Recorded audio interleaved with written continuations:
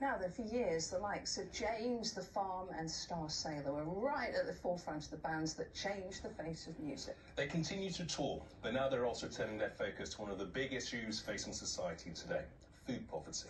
Yeah, today they spent the day at a food bank in Manchester where demand is spiralling. Mel Boreham was there too. Where are the peach halves and the fruit cocktail going? That's it. In here. That's you want. They're more used to packing out music venues than food parcels, but these three music icons are amongst the acts about to take part in a very special concert. Think of it as a modern-day Manchester version of Live Aid. Music feeds live, hoping to do what it says on the tin. We're all kind of aware that more people are having recourse to using food banks, and as musicians, do we have a voice? And so I think it's quite good that we use our voice. It follows an online festival put on during the pandemic, which raised more than $1 million. This time it'll be live on stage, with none other than Gary Neville and Jamie Carragher hosting. I think we're at 15, 16 artists, and we've also got an orchestra. Lanterns on the Lake are coming, a poet laureate. You know, there's some real quality on the bill. And then we've got us three. Just to bring the tone down a bit.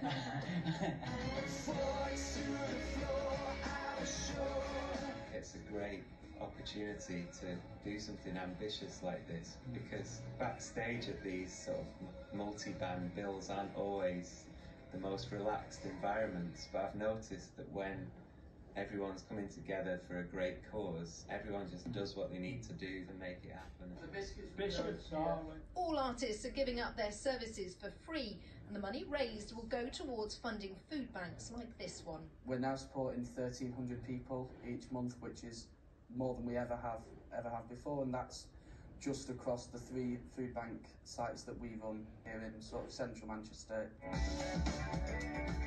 We heard about it, and we're big supporters of fan supporting food banks in Liverpool. So when we saw this based in Manchester, we thought it's the right thing to do. You know?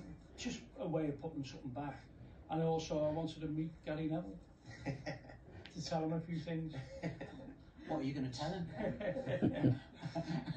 That's between us. And will we see all 3 of you on stage? You know, one super band I'm sure here? there'll be a big finale, won't there? I would have thought. Yeah. If only there was a song about bringing people together. I know. I'm just racking my brain. Yeah. Something about people coming together. Yeah. I don't know what song it might be. The gig takes place on the 27th of February, and they're hoping it'll feed more than just the soul. Mel Boreham, ITV News, Manchester. Yeah, good on you guys, and good on you to all the musicians taking part in the gig. If you want to buy tickets to that show, you'll find all the details on our website. That is the usual address. Yeah, now the weather with a man.